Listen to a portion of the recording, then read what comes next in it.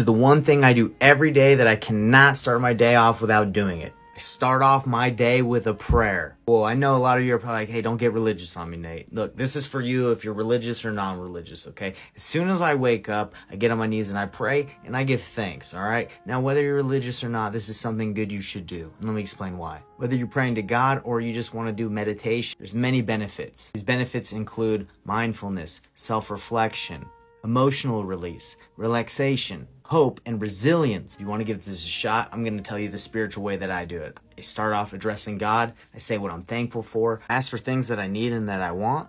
I ponder and reflect on things I can do better in my life. I end my prayer in the name of Jesus Christ, amen.